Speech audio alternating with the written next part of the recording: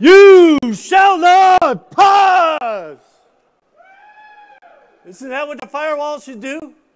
Isn't that what you want your firewall to do? I mean, admit it. That's what the firewall should do. Am I right? The other side of that firewall, don't forget, the other side of the firewall is fly, you fools. Maybe some of you get the reference. I don't know. But that's what you want your firewall to be able to do. And that's what we're going to talk about in this little session about did the firewall do what it's supposed to do. So, you shall not pass blocks what needs to be blocked. Fly, you fools says get what you need through fast as you can get it through. And that's what the distributed firewall is set up to do and actually gets done. So in this session, we're going to talk about the NSX-T data center distributed firewall and how it configures, how it works, how it's done. We're going to talk about the tools that are built in so we can check to make sure it's working. I've got a couple little demos that are recorded that we can view. We're going to use the CLI to validate. If you saw Mark Allenbaugh earlier, he had a session to kind of talk about summarized DV filter. If you didn't see it, you're lucky because I'll show it to you here. We'll look at vSIP by octal. We'll look at some ways so we can validate with the CLI. I'm going to have enough time to wave at vRealize log insight. So everybody get ready to wave at vRealize log insight. I'm going to say a wave to vRealize network insight. Great tools, but I'm just not going to have enough time to really be able to go into those in any detail. So that's our agenda for today. And our clicker says we're going to start with the data center virtualization firewall. You shall not pass is the job of the firewall to, let's say, this virtual machine. I set up a little lab, and I've got a switch called Moria and a switch called the Shire. Yeah, I know.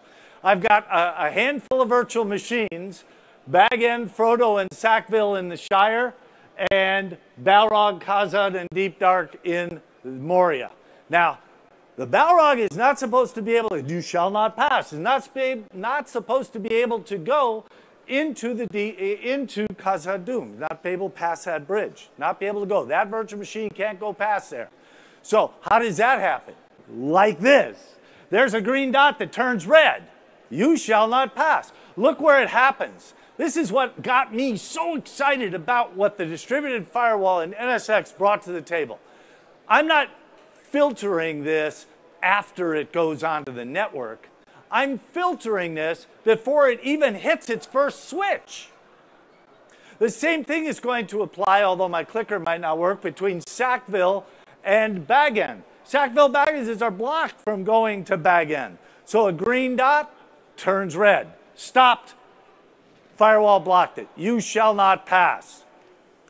But on the other hand, the stuff that we want to go through, for example, we want to send the Balrog to the deep dark places. That's where we want them to go. We want them to go there fast. So the distributed firewall says, you know what, I'm going to allow that to take place. Wow, that was quick. That's what it's supposed to do. That's what the firewall's supposed to do. If stuff's allowed to go through, let's get it there. That's what distributed firewall does. You know, Sackville wants to talk to Frodo. Outstanding. Whoosh. The sound effect's pretty good, right? Whoosh. That's quick. It's quick. It goes through. It goes through right away. I'm doing it in memory on the host. Oh, that's nice. Yeah, firewall as fast as we can. And we've got some capabilities of getting that done.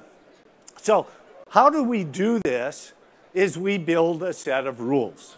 What a shock. We're building firewall rules. Okay, so we build these firewall rules and we set them up. Now what I did is try to make a simple set of rules, and I said Sackville group can not talk to each other. Reject over there on the far right. The Balrog group, I got a reject set up for the Balrog group. How did I populate those groups? I'm going to show you. Populate those groups through the use of tags.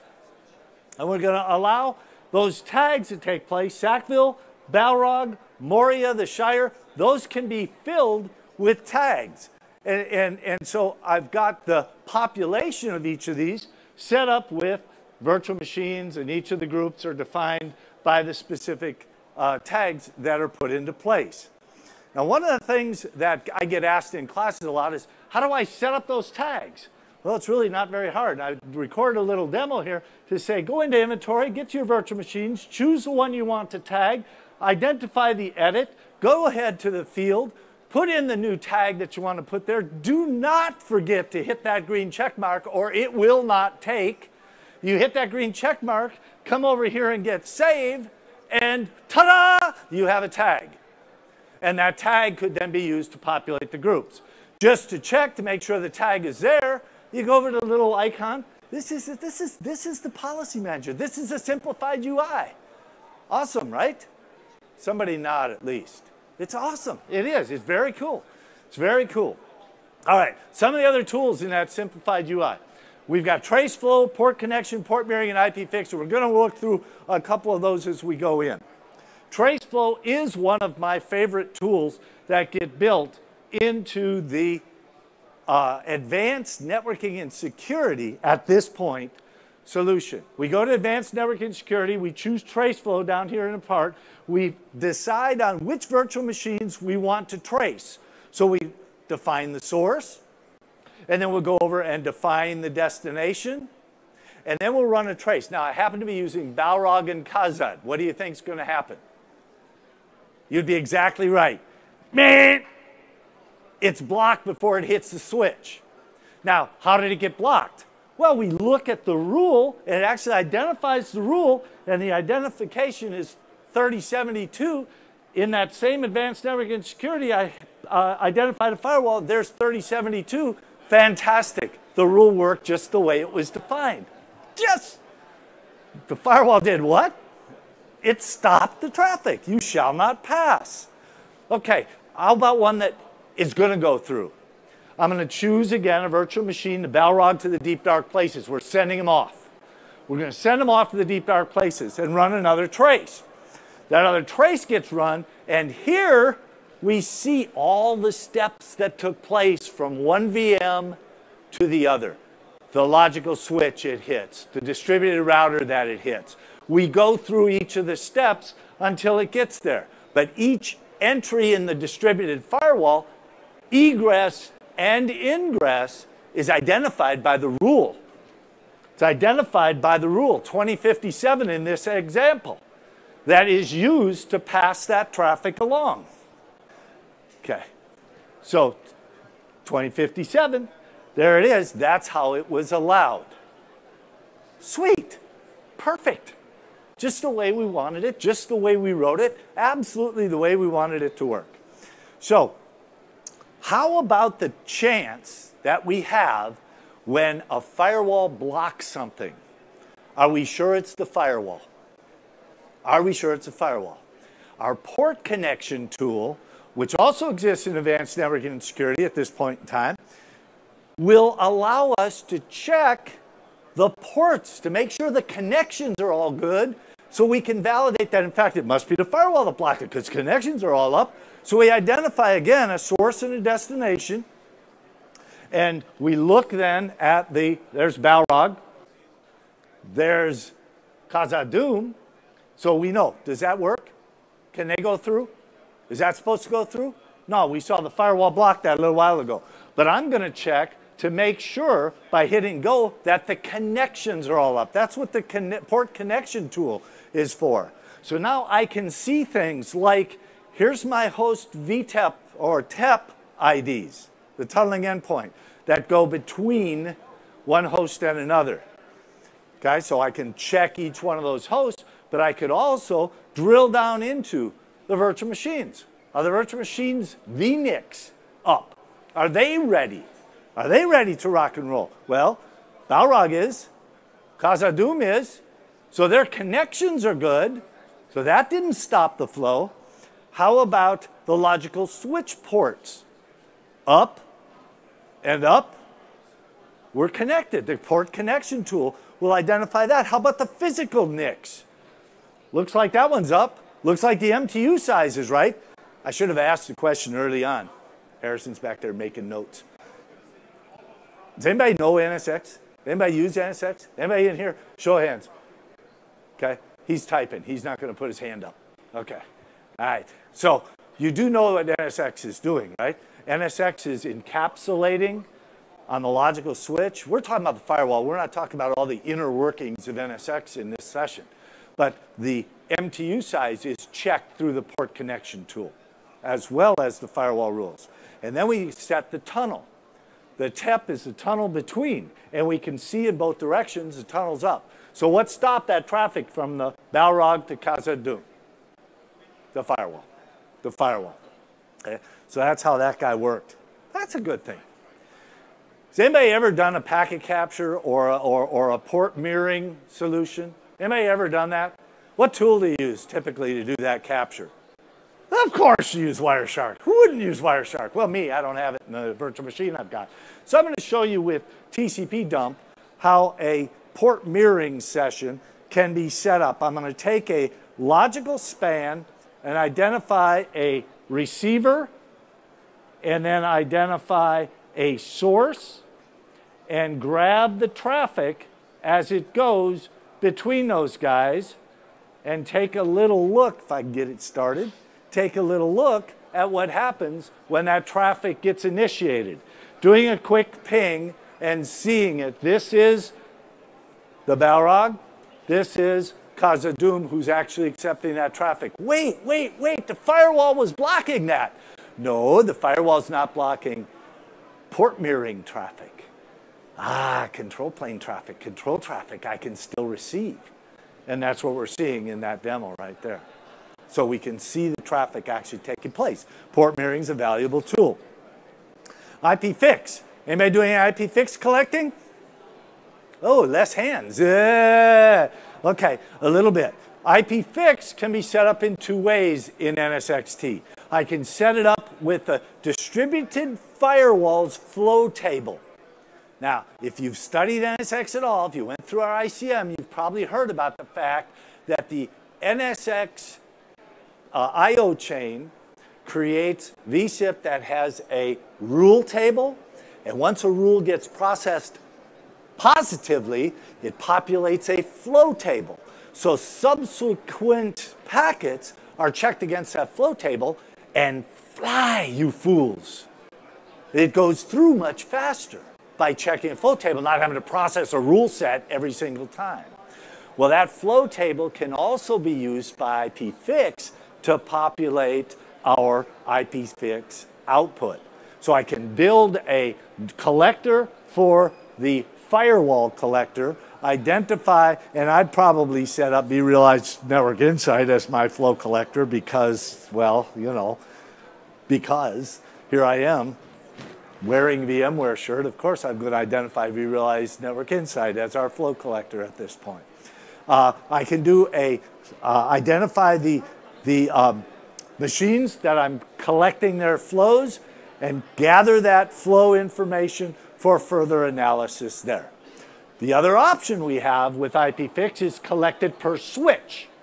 We set up an IPFix per switch, identify the switch that we're going to work with, and then gather, oh yeah, you kind of got to hit the save, and then go on beyond and say yes there. Just say yes. Just say yes. It's a line I use a lot. Just say yes. My wife doesn't always agree with my thought process there, and she's watching live, so I probably shouldn't do that. But the applied to is then picked, and we identify the switch in question. Okay? We apply to the fix, and we choose the logical switch that we have in place. Or, to use the proper terminology today, that would be this is a quiz. I forgot to bring my candy up here I was going to hand out. It's called a segment. In the current version of NSX-T, we're referring to that layer 2 object as a segment. And then we choose that segment, and we're identifying whether or not that guy will run. Okay, enough of this gooey stuff. Let's talk about the CLI. And let's look at some of the tools we have in the CLI to identify whether or not this guy is working. Is the DFW actually doing its job? That is what the whole presentation's about, right? Is the DFW doing its job? So the first thing we're going to do is identify in the category rules, what is the rule that I'm really looking at here? Choose that rule, okay? That's the Balrog rule. You know, we identified that earlier. Balrog, Khazad-dûm, we're rejecting that stuff. Now I changed it to drop just to show the impressible version. And then we can go in and identify the host. We do the actual CLI on the host. Where does the distributed firewall live? Who can tell me where the distributed firewall lives? The ESXi host in the kernel of the ESXi host. With the kernel module, it's been deployed when you prepared NSX for ESX. So I went in here and said, and I'm not sure, these are really small letters. That says summarize-dv filter, and then I grepped Balrog TAC A5. I only want to see this. That's the only line I want. That's the filter. Then I'll use vsip ioctl get fwconfig -f and show you the filter. Paste that filter in. Oh man, that's a lot of information. I got a little itty bitty lab. I got a tiny little lab. So I want to probably limit that. And so I did a grep with the FC. I chose this. And I chose that because it was the address set and the rule set that was in question. There's the rule, and here's the address set. So my rule says I'm going to drop traffic that goes between 11 and 22 in that subnet. Again, that's the thing that got me. I can control traffic in the same subnet. And I'm not going out to some device to get that traffic control. I'm controlling it right in that subnet. Now I want to prove it. So I'm going to do a packet capture. And the packet capture is going to be set up, and you'll get copies of this, you'll see, but it's packcap UW capture pre-DV filter. Choose that filter and put an output file. Then I'm going to do post-DV filter. The whole time this ping is running. The whole time this ping is operating. Okay? Well, that's great. Took a long time to get any captured on here post-DV filter because there wasn't any traffic after the firewall. So now I can look through and use TCP dump UW to show the pre and the post. The pre shows all the different frames. The post showed nada. Firewall's working right in that host and not letting everything go through. That's like, wow. Come on, just say it. That's like, wow. Thank you. The other thing that we added here in NSX-T in the advanced or the simplified UI is the ability to define the policies, and each policy, something we couldn't do in previous version, was enabling logging for all the rules within that policy. You had to go in and click log, log. You had to turn on every rule. Now you can go the whole policy. So as you define your policies, just hit the enable logging for all the rules. Okay, so we set it up, we identify the rule is on. We could go in here and enable logging for that particular rule if we wanted to. Does anybody here know where that log is created? Come on, you didn't know this was interactive, did you? VMK logs, almost. DFWPKTLOGS.log. You don't remember that? It just rolls right off your tongue, doesn't it? On each individual host. On each individual host, it's set up so that you can, wow, look at each host. Well, that's where they live. So you can identify that in each one of the hosts. You see I've got traffic that has been used and run through, and I've got no packets received, no packet loss. All right, I got some that worked and some that didn't. How do you think the log's going to look? Hopefully I got some that worked and some that didn't, right? So let's take a look. One of the things that when I did this, I went, wow, eye-opening. Each drop is identified. Each one of the pings that's dropped, I identified. I established an SSH session and started working, and I had one pass.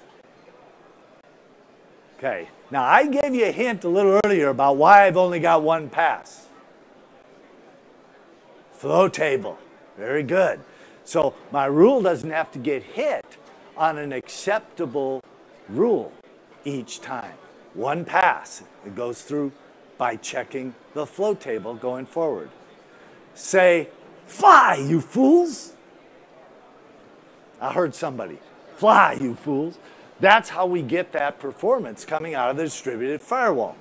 So really, after all this, is the DFW doing its job? That's kind of the big question. And we can answer it. We've seen it. We can see the tool. We can see it's working just fine. Now, I don't have, a lot of time left. I appreciate the time that you've spent with me. My name's Tim Burkhardt, and I have a Twitter account, and it's V_Gandalf. I don't know where I came up with that. Somebody else named me. I just chose it. A couple of tools. One of the tools where did that take place? Oh, it's not. No, it isn't. And identify, and there's a, traffic, alerts, overview, it's all right in nicely, and it gives insight. How are you going to, okay, who's a networking guy in here? Who's a network guy? Usually I imagine I got security guys. A networking guy, okay, one of the, security guys. How many security guys are in here? How many guys are just here because it's a show and it's late and you thought you'd sit down? That's a bigger number. Okay, that's perfect. All right, so vRealize Network Insight. The question that I ask of my customers when I go out into the field is, do you know what traffic is running on your network? Do you know what traffic is running on your network? What do you think I hear? Nope. Do you know? I saw network hands. You know all the traffic running on your network? Do you know what should be there and what shouldn't be there? Do you have any idea what kind of traffic you're actually running? Nope. This tool will use analytics, will use the flow collections that can be set up and fold, spindle, mutilate, and define for you the traffic that is running on your network, giving you a full set of operations and troubleshooting, a full set of open problems, a full set of what's actually happening within your network. Even better, it gives you a visual. Remember that traceflow tool? Man, that was nice. It is nice, but it's only for your virtual workloads. vRealize Network Insight can see your physical workloads and can see the underlay network that's going on too. So you can follow that traffic not only through the virtual space, but out through the physical world as well. Okay, that is a plus to define. But what's really, another thing that's kind of cool is, see these two guys over here? I know it's kind of small, but those are two firewalls. One is a distributed firewall, and the other is a partner firewall. So we can examine the traffic as it goes through partner firewalls on east-west or north-south traffic as well. Okay, that's what Network Insight brings. Gives you a graphical look and gives you a flow look to see what kind of traffic's actually running from where to where. Where do you want the traffic to go? Okay, you can look at this and go, they're not supposed to be talking to them. And take that and write a rule. Take that right out there, export it right into an XML and write a rule. Boom, done. You're going to make groups. It'll suggest groups, I should say. It'll suggest groups. It'll suggest rules to allow. The goal of our distributed firewall is the goal that everybody has. You heard Pat talking this morning about security and going to fix security. The distributed firewall is a major part of fixing security and to get to a whitelist environment where only what we want to go goes. Fly, you fools. Okay? You shall not pass is an ultimate default rule. Don't let anybody go that's not supposed to. Only allow, right? Is that it's the security guys we've got? Is that what we want to get to? We call it whitelisting, and that's our goal to get to it. And VRealize Network Insight can aid you in getting to that point.